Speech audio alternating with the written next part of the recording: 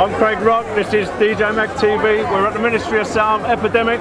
I'm here with the original detonator, Robbie D. How's it going, Robbie? Yeah, wicked, it's great. I'm glad to be here tonight. How did your set go in? The set was wicked, it was alright, you know. I came on first and did back-to-back with Glen Aston and Pilgrim, and you know that they've been going from time, so like I had a really good set with those, and then I came on with DJ Sai, which is always a pleasure. How long have you been into the scene? Well, I think it's about coming up to about 23 years. I started when I was 16.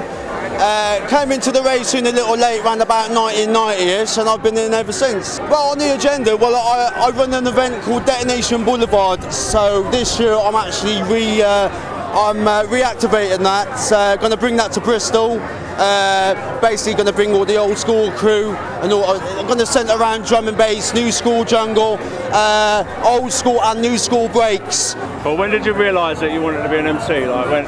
Oh, well, I was at school actually, when it was all hip hop and stuff. I thought that was for me. I didn't know whether I'd be any good at it, so I gave it a go.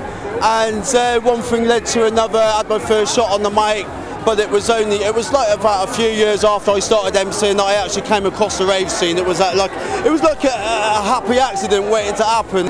My best memory, well, I've got too many to mention, but I'd say tonight is a good memory. But I've been thinking back all the Fantasia days, Obsession, Perception, Rain Dance. They were the days. Those were the days. I mean, it's good now. A lot of people miss it back then, but the rave scene's revitalised itself in the last few years. It's back to full strength, and I mean it can only get better. It's here to stay, you know.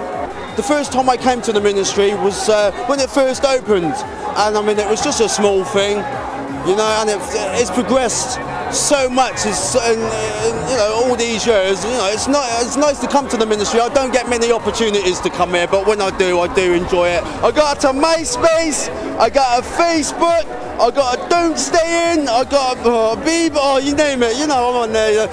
People out there, they want to get in touch with you. Where should they go? They could go to www.myspace.com/MC Robbie D.